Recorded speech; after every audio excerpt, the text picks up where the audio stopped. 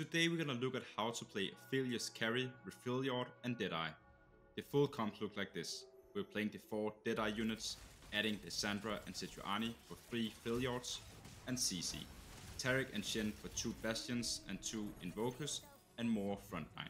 Other option is to play the version with only 2 Deadeyes and more Targons. And you can even play 6 Deadeyes if you get the implement. This strategy is to make time for Aphelios to do huge AoE and solo target damage, and at the same time almost one-shotting one of the units every 3 seconds due to the Deadeye trait. Aphelios will hold the AD and attack speed items, Sejuani will hold the tank items, bruiser items will go on Urgot, and other tank items can go on Shen or Taric. The best legends is to play on for early on item, Twisted Fate to get Fizz items, and Burrow to get a bigger chance to hit all the other strong augments for this comp.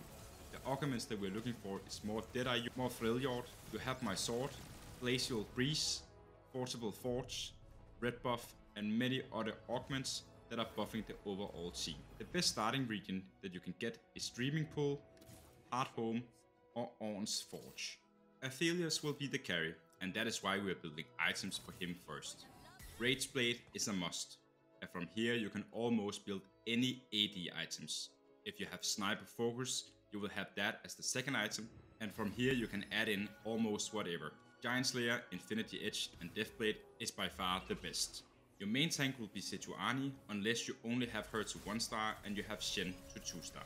We want to put pure tank items like Warmonk and Stoneblade, and other great options will be Protector's Vow, Bramble Vest, Redemption and Sunfire Cape. I do often put Redemption and Sunfire Cape on Taric, especially if I get one of the tank items from On, giving me the chance to get Sejuani the best items, Stoneblade, Warmonk and Eternal Winter.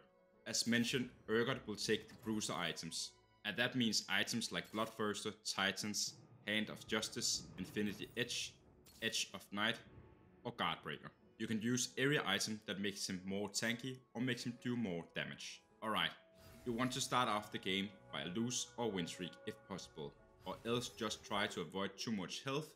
Meanwhile, you're building up your gold as fast as possible. One of the openers you can look for is Aurelia, Jhin and Zed. Then you are adding in Warwick plus one of the Deadeye units, but you can also play Aurelia, Jhin and Zed with Ashe and Lissandra. Other very strong opener is Maokai, Copy, Diego, adding in Jhin and one of the other Deadeye units.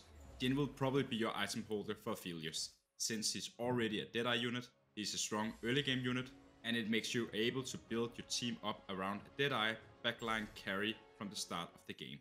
At stage 2, the first thing you're going to do is picking your augment. And if you have the On, there's a good chance that you're getting Portable Forge, which is very strong. The items that you're looking for is Eternal Winter or Sniper Focus at best. But you can also use Anima Visage or Gold Collector, or else I will probably grab one of these two.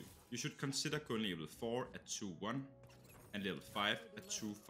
At this point, you just try to build up your gold, meanwhile you don't lose too much health. I'm always trying to get items for Aphelios first, but every time I have the chance, I slam an item for the frontline as well. At stage 3-2, you will look for level 6 if you haven't already leveled at stage 3-1 to keep a win streak. Are you falling behind, you can go level 7 at stage 3-5 and else wait to stage 4-1. Roll down to 2-star most of your units and roll a bit more if you're contested or low on health. Else try to go level 8 as fast as possible when you're stable to get all your units to 2-star. The most important thing about how you're placing your units is that your carry is not getting CC'd. That means if your enemy is playing a unit like Jarvan, you should place your carry away from the other units to make sure that he's not getting stunned. Are you lucky enough to get Eternal Winter, placing Sejuani with their carry attacking him in the start of the game. This will slow down the damage a huge amount. That was all for now. Make sure to like and subscribe if you want to see more guides like this. Thanks for watching, and I'll see you in my next guide.